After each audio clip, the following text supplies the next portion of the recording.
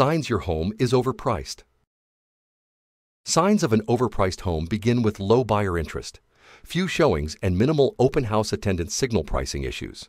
If similar homes in your area are selling but yours isn't, it might be priced too high. Plenty of showings but no offers, along with poor feedback from potential buyers, indicate that the asking price may not reflect the home's perceived value. A prolonged time on the market and ignoring professional advice are final indicators. Price adjustments may be necessary for a successful sale.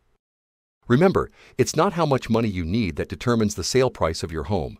It's how much money a buyer is willing to pay. Ready to buy or sell your home? Get the expert advice and dedicated service. Reach out for a consultation today.